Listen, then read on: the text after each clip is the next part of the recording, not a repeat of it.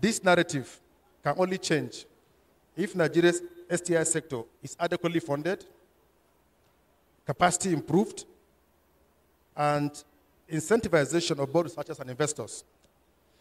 That way, Nigeria, and indeed Africa, can key into the current global biotech revolution for us to be self-sustaining and be a key player in the search for vaccines, not only for COVID-19, but for other elements afflicting the continent.